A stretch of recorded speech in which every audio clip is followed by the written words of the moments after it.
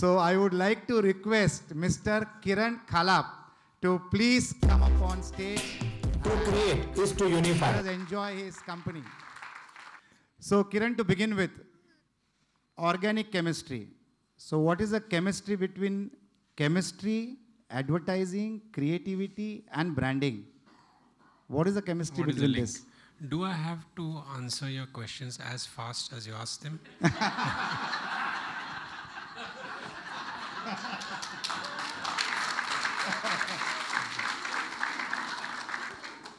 You want me to increase the speed? So the common link is writing. The common link is writing. I've been, writing is as easy as breathing for me. So I was published even while I was in school and college. So when I finished those 4 years teaching and being a housemaster in Banaras, both my parents were ill. One had cancer, one had Parkinson's, so I had to come back. And therefore then I could have done one of two professions. One was journalism because I could write, and one was advertising because my father was one of India's best commercial artists. So I was exposed to art from my childhood. Therefore, I thought advertising was an even better profession for me. That's how I ended up in advertising. So you're back to your teaching years, because branding is nothing but teaching your clients about their brands which they don't know. Not all of them, but yes, most. It is a fairly recent discipline, and therefore there is a lot of education involved. There is a lot of hangover from the days of branding, when branding was basically about product branding. So when you use the word brands, you normally think about Procter & Gamble or Unilever, who are talking about product brands. They are selling a detergent or a blade or a diaper. But if you look at today, if you look at his brand, which is online, none of those rules apply. Or if you look at a corporate brand, you have Ram, who's doing Edelweiss. It's a corporate brand, right? It's not just about selling insurance. It is also about Edelweiss Foundation. It is about many things. So those rules do not apply. And therefore, there is a lot of education that we need to do. So ideas create and values protect. Is that your line? Yes. For Edelweiss? Yes. It's a very powerful statement. How do you arrive at these statements? Do you look at the profile of the person who owns the organization? Do you look at the activity of the organization? How do you come with such statements? This is online, is it? This is live. So we'll have to avoid the real story. Okay, tell a beautiful lie. Yeah. So no, Rashesh, who is a good friend of mine, he had some line in his mind. And I said, Rashesh, this is not how it works. It is not about a line. So you became a teacher again? Yeah, it's not about a line. It is about finding out the unchanging idea behind your organization. And there are 8 questions. We'll do the analysis. We'll go out. We'll talk to other people. So at the end of it, I must admit, he really appreciated. His exact statement was, this was like Satori. It is like the Japanese Enlightenment experience. And then we said, okay, now that we have put it down, that what is Edelweiss about? That we will create wealth through creativity and we will guard it through values. What is the simplest and the most memorable expression of this belief? Which was ideas create, values protect. To create is to unite. How do you explain that? That's a statement which you really love. I really love that. See, what is happening is when you use the word, if you transit from creativity to brand, from brand to creativity, the normal understanding of creativity is restricted to talent. Somebody can sing well, somebody can draw well. So you say that's a creative person. But to create is to unite expands that meaning of creativity to a much higher level. So the biggest saints on earth, whether it is the Buddha or the Christ, they did not build any bridges. They did not create airports. They did not fly rockets. But they brought people together. That to me is the highest level of creativity.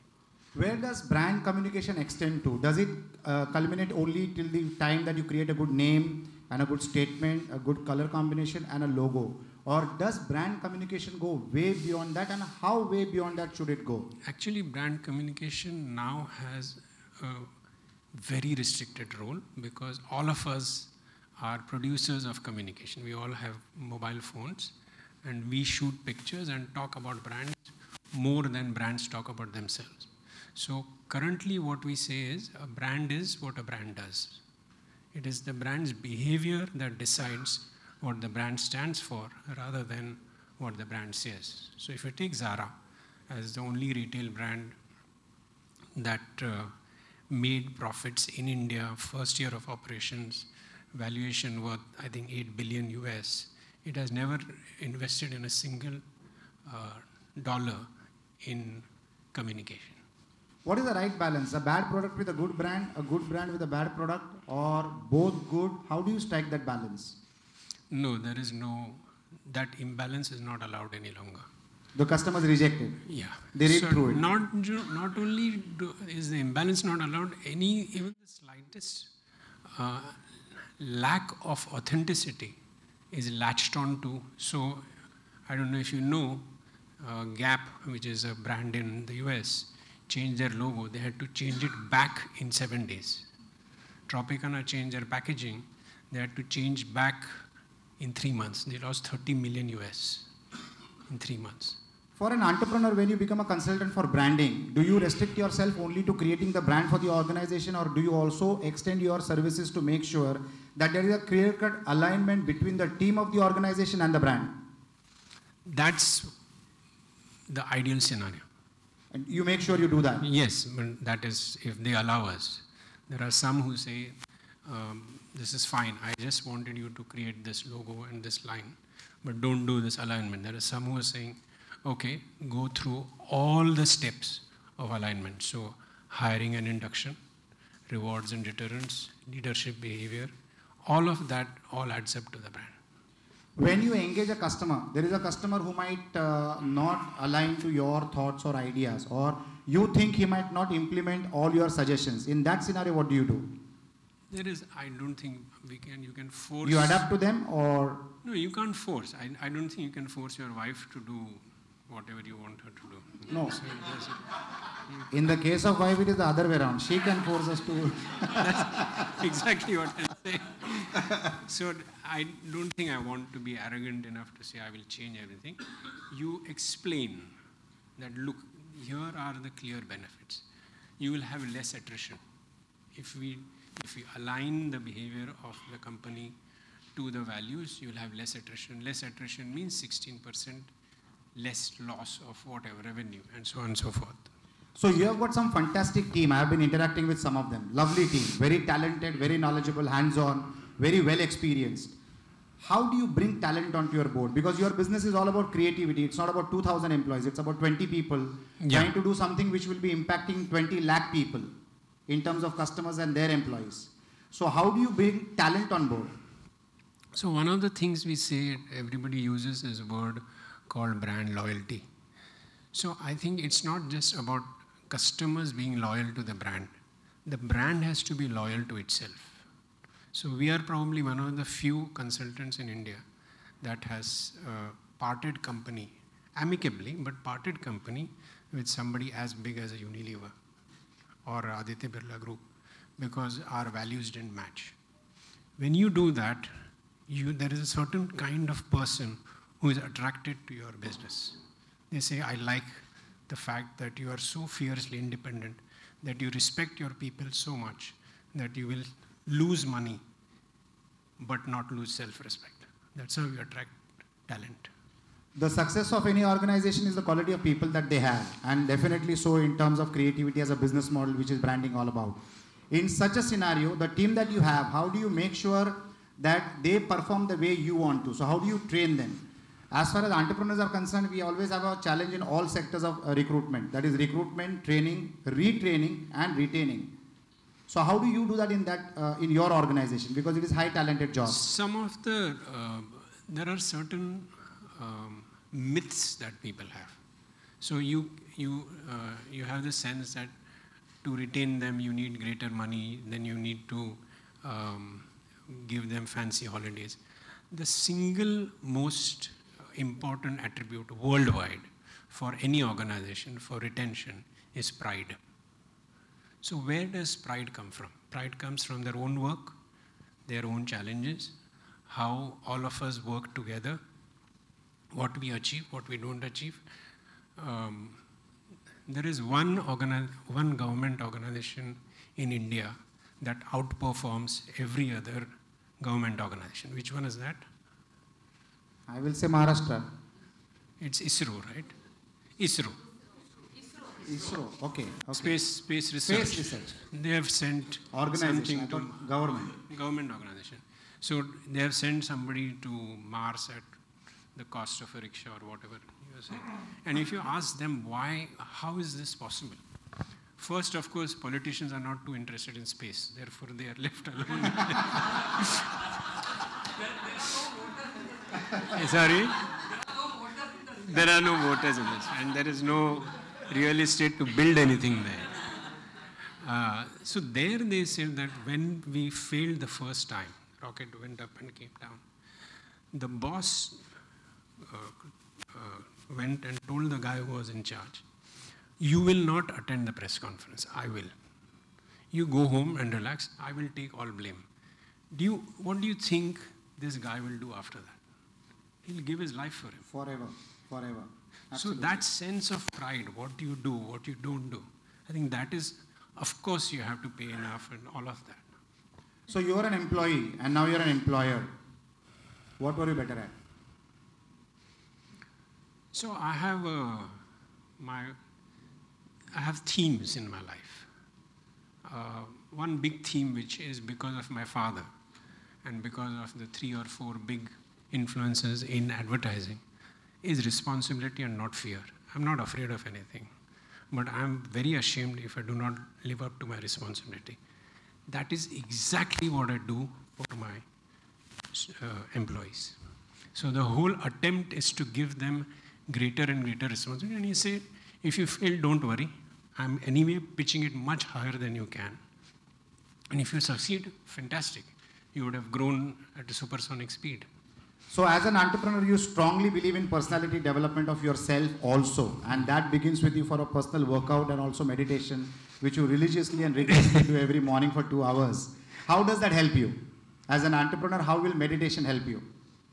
There is enough data. I mean, if you read current data, whether it is Google, whether it is all the big companies in the world, they have mindfulness exercises for everyone. So all these companies practice mindfulness. And it leads to productivity, it leads to less friction. So every Tuesday when we have our weekly meetings, we have a 10-minute meditation session. And it's the example I give you when you are watching a cricket match and you want to make a decision about whether the batsman is out or not out. What is it that we do? We slow it down. Because we slow it down, you're able to see it clearer, which is what meditation does. It slows you down, therefore you're able to see very clearly where anger or irritation or frustration has come up from. That is the... And what is your stress buster? Rock climbing? Yes. Trekking? That's your stress buster? Yes. You get ideas there? Oh, tons. Old monk also helps.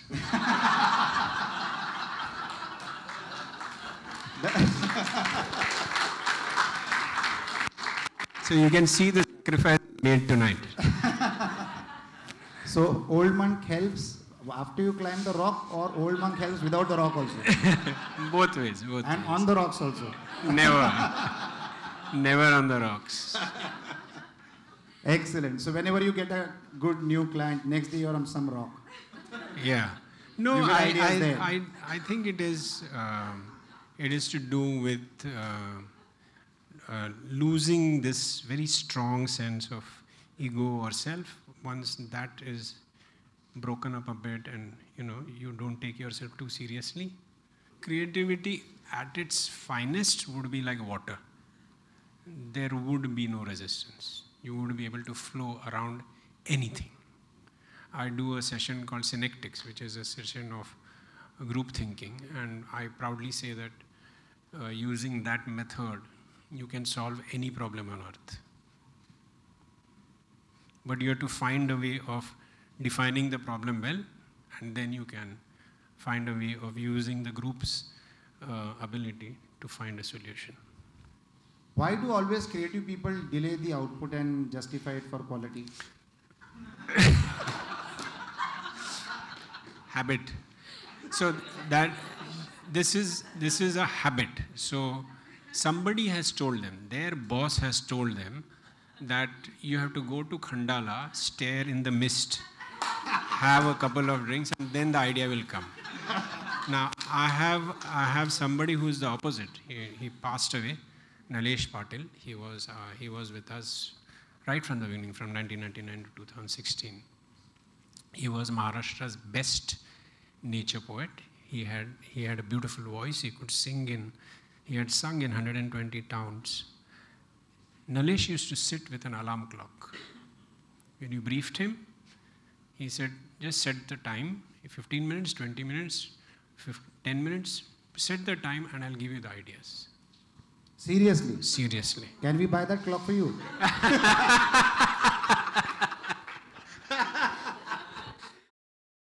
Unbelievable. I still remember I got a call, I was on vacation. But at that speed, he'll be very economical also. He was phenomenal. He was prolix.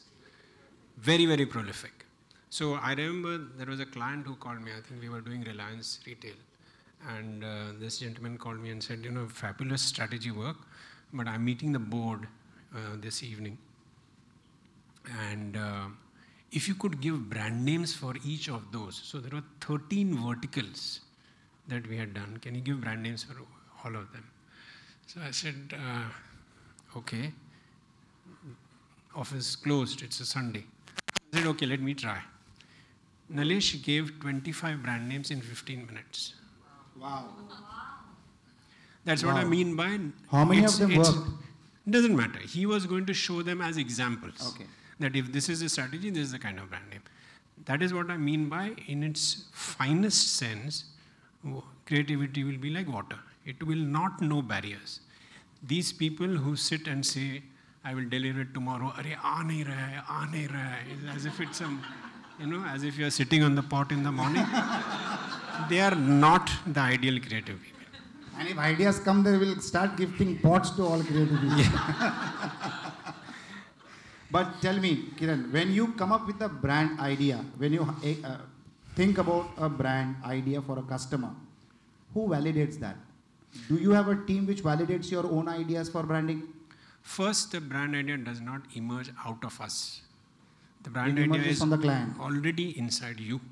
That's why you all run through a long process with the client. It is in your belief system. There are things which you do, whether for VNCT Ventures or for White Villas, which you will not stop doing irrespective of what I call your brand.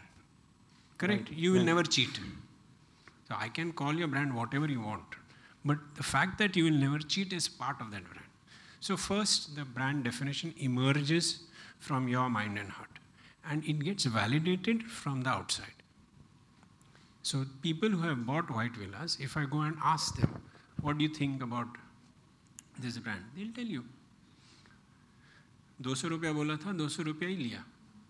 और marble बोला था, marble ही लिया. As opposed to somebody else. So it gets validated by your behavior, by the person who's interacting with you. How do you validate your customers' expectations compared to what is providing as a service provider or a product provider? You do that before you build the brand. Do you validate the customer? Yes, we ask the customer their expectations and make sure we tell the brand that, listen, this is the expectation. That if you cannot fulfill that expectation, you are going to have a problem. So whenever you initiate a process for branding with a client, you first study the client's requirements, his business model, his team, his culture, his expectations, his game plan, his future ambition, and then you start defining the brand, or how does it happen? Correct. So all of this leads to the definition of the brand. Then what does the brand consultant do? That definition, no, I have arrived at that definition after studying all of this. Okay. That definition is not ready-made in anybody's mind. So ideas create, values protect wasn't in his mind in that form.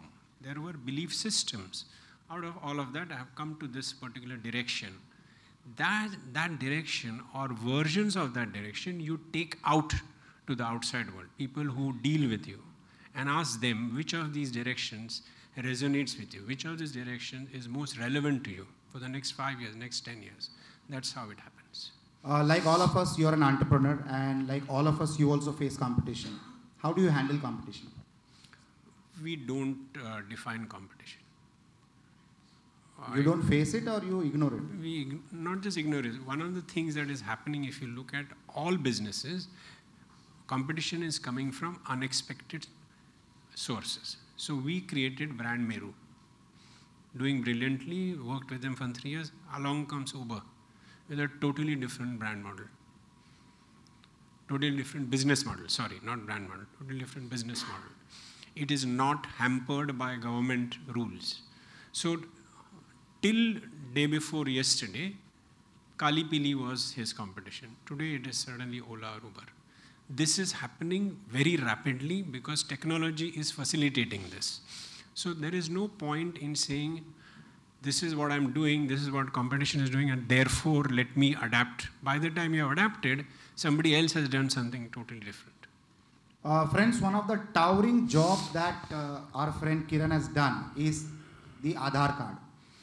And Aadhaar card is the world's biggest database, digital database. Biometric database. I think it is 10 times bigger than the database that FBI has. Yes. Right? FBI is 10 crores, this is 125 crores. This is 125 crores. It's incredible achievement. That's an incredible achievement for the government. Definitely for us, it is because of you that you are involved, you were named as the chairman of such an organization. How easy or difficult it is to satisfy the needs of a government, that too central government? So let's be very clear. Do they clear. Listen to you as a brand expert? No. Let us define the roles, because currently the way you made it, it looks like I was Nandan Nilekadi. I wasn't. I was in charge of a committee that had baptized his child, no? Aadhaar. Yes. So he called up and said, I had worked with him on Infosys, and he called up and said that, look, this UIDA sounds like an intrauterine device. You have to give it a proper brand name. So the brand name came from a farmer in Rajasthan. And it's the only word which means the same thing in Sanskrit-based languages and in Tamil. Normally, the words are different.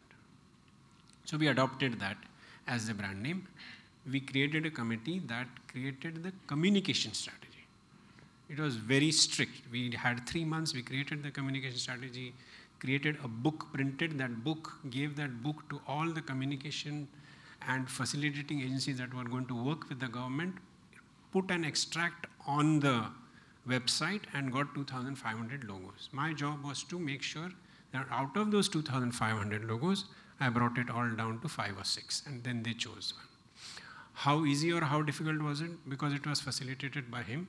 There was another extremely sterling gentleman called R.S. Sharma, who was till recently, till October, the head of TRI. Okay.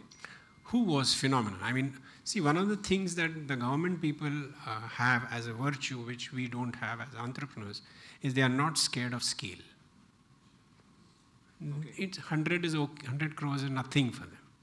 50 crores is nothing for them. We can't even think of those kind of numbers. He was so dedicated to that task. He said, Kiran, I'm going to learn coding.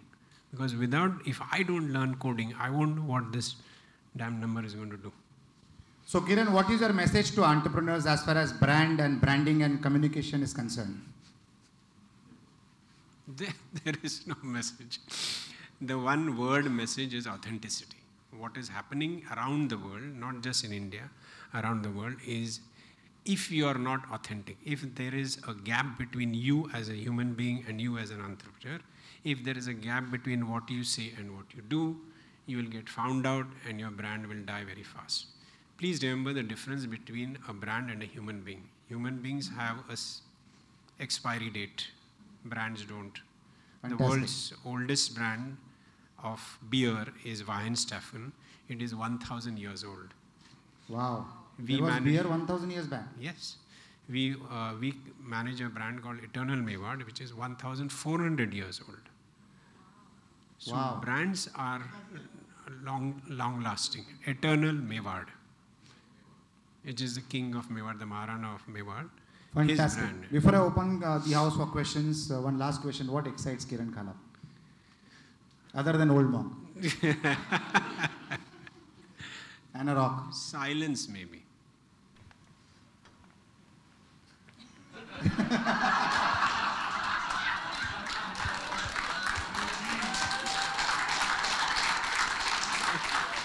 No, that's why I went silent, no. Thank you, Kiran, thank you, that was amazing. Friends, 5 questions. 5 questions. Excellent, Kiran. We enjoyed it thoroughly. Yes, Sumit. 5 quick questions so that we can move to the next session. So, what is the spider story? Yeah. Kiran Khalapi. Yeah, it's called Thelkatopis Kiran Khalapi. There is one of the best arachnologist. Arachnologist is a guy who studies spiders. He's a friend of my wife. My wife is heavily into looking after stray dogs and looking after the tigers in Central Asia, and he is a friend. The way you recognize a spider is by dissecting the spider, and the spider is so tiny. So you freeze it and you dissect it and you look at its private parts and photograph them. That's how you identify the spider. So when I heard about this, I bought him a microscope which could shoot the pictures as he was dissecting them and stored them in the PC. This was so valuable for him. He said that when I find a new spider, I will name it after you. So there is one named after me, one named after my wife.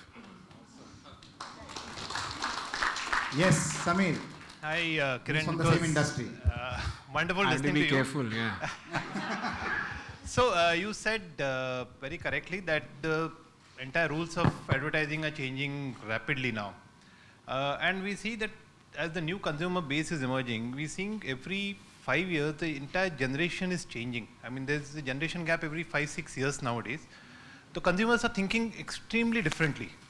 Now I want to know, there was time when creative guys used to be there with the agency for 15 years, 20 years. Now when I look at an external creative guy, I find a 30-year-old guy is also very old for the kind of creativity that is required now. So how do you manage this kind of challenges? How do I manage? Getting creatives. Now there used to be time when a creative guy used to join an agency as an art person, and he used to be there for 30 years, 20 years, and he used to still churn out good creatives. Wherein that doesn't help anymore. I mean, you look at the newer brands who are so vibrant that a 40-year guy will never be able to come out with something like that. So, so there are 2 questions in your question, if you don't mind. Sure. One is, when we define a brand, we are saying there are 2 parts to any brand. There is an unchanging part and there is a changing part. And the best example of that, the example I give is James Bond. 6 actors have played James Bond. Anybody remembers the first one? Sean Connery used to smoke, used to womanize, and used to drink a lot of dry martini. The latest guy, Daniel Craig, does not smoke, weeps for his girlfriend, and doesn't know what he's drinking. Correct? But he's still James Bond. The music hasn't changed. James Bond has to be 37 years old because he was an ex-commander in the Navy. So there will be some parts of a brand which change over time because society changes and competition changes and consumer changes. But if everything about a brand changes, there will be no brand. Now, once you understand this principle, the people whom you hire must be able to understand that this is what they are doing towards. So the brand has not changed, but the customer is not on TV, not reading newspapers. The customer is only on digital, in which case either this creative person is able to adapt an idea to that medium, or I have to find a new person who can adapt the idea to that medium. That's the way you do it. Fantastic. Lovely. That was excellent. Yes, next. Hi, Aarti. She's again from your activity. I know. This is very scary. Sir, we are not your competition. We are going to learn from you. That is what every big player says in advance. No. We are. It's growing. Okay, I love your sense of humor, sir. Thank you. And That's from my dad. Lovely. Okay, each brand has to be distinctive, has to be different. That is what makes a brand stand out. How do you enable that newness or that creativity? How to sharpen that creativity every time with every different project or every different brand you work with? What do you and your team does? As I said, that a lot of it emerges from the person who owns the brand. If you listen to stories about, we were discussing Oyo. How did Oyo come about? He did not get a room to stay one night. He slept under a staircase. And he said, okay, from now I will think of an idea where nobody ever has to face this. So there are people who are obsessed with this kind of a starting point. Those starting points already exist. I met a youngster who was like, that Rancho from Three Idiots. He said, my father is a lower division railway clerk. We are 3 brothers, and my mother was always in the kitchen, and I felt so sad that her eyes always streaming because she has to make tea and there's no gas and all. And in class 8, he created this little box in which there are 3 containers, water, milk, tea and sugar, and he arranged an alarm clock mechanism to make tea. His starting point was looking at a mother and feeling sad. So the brand starting point is in the brand owner's mind and heart. You have to extract it, articulate it, find it, then make sure that it can be scaled up. Fantastic. Yes, Sidhu. Good evening, sir.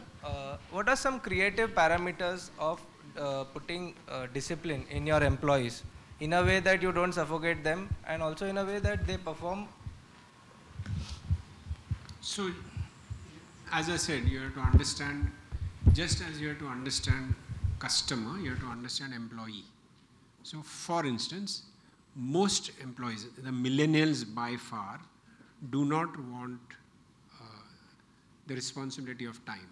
So, in my office, you can come in whatever time you want, so long as you fix the time. So, you say, I will arrive at 10:30 every day, or I will work from home thrice a week. It's fine, you stick to that. Most millennials want to have more than one career. So it's fine, you say go ahead and have, on Fridays, come to the office, but if you want to do baking, do baking. So I'll have to adapt to them, rather than them adapting to my brand. That's a fantastic point for entrepreneurs. Fantastic point. Yes, Ibrahim. So how do you advise early stage companies which are in high growth, and what is the importance of their brand incorporation at a very early stage? So how do you advise such sort of companies? So if you look at the history of branding, for instance,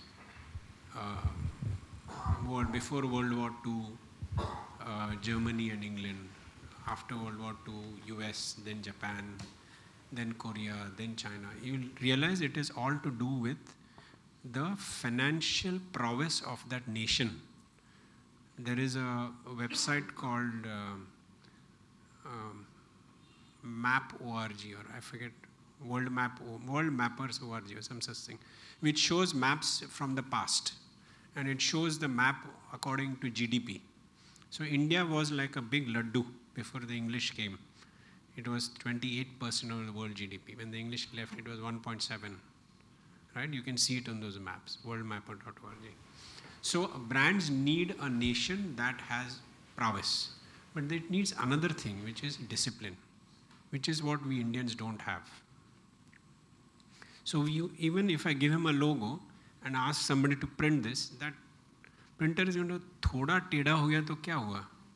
Oh, lal ke badle mein orange dala to kya hua?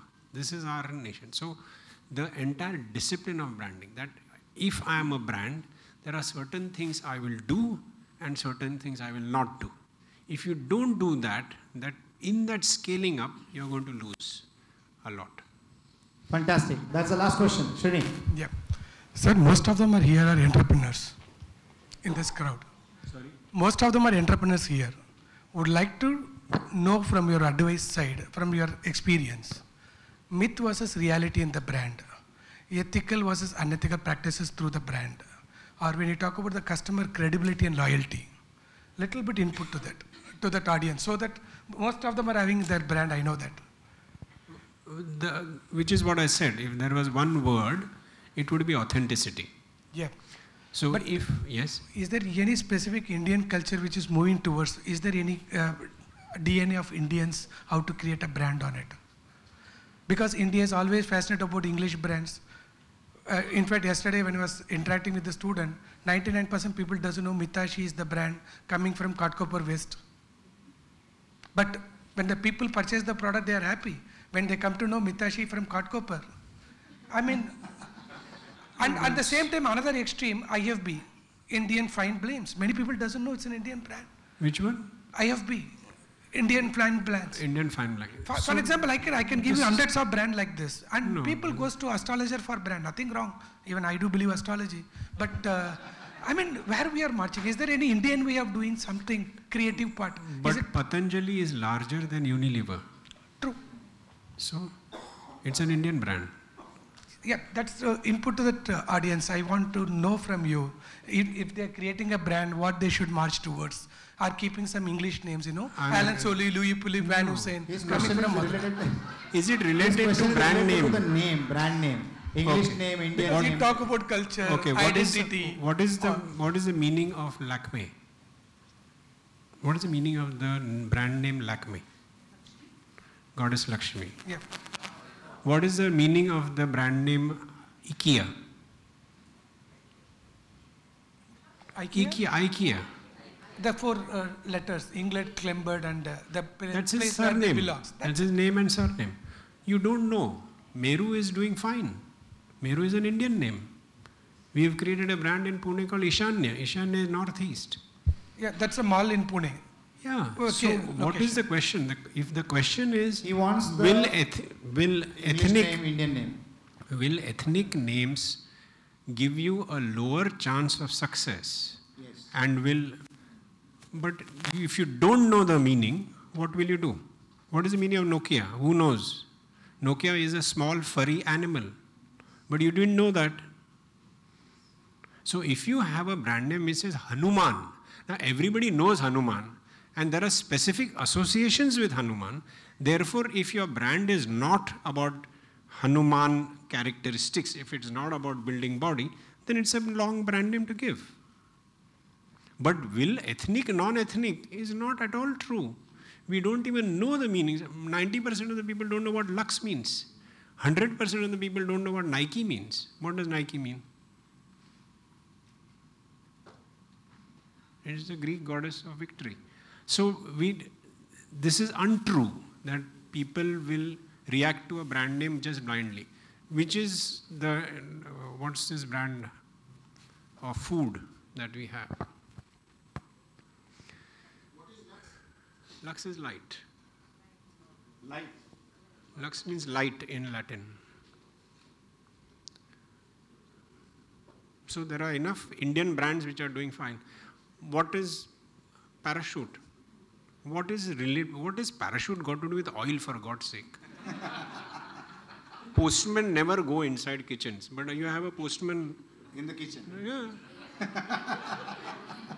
Excellent. So I think with that we conclude the session. Kiran, that was awesome. Thank you so much. Thank you so much. It was brilliant. I would like to request Vivek Mendonça, again a big brand name in India, Vivek Mendonça, to come up and hand over a plaque. I would like to request Nitin Munot, who sports a very powerfully branded mustache. He has got more hair on his mustache than people on their head.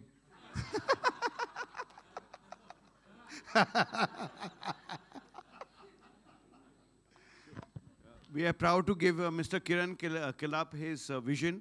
We are the opticians behind his vision. Advertising.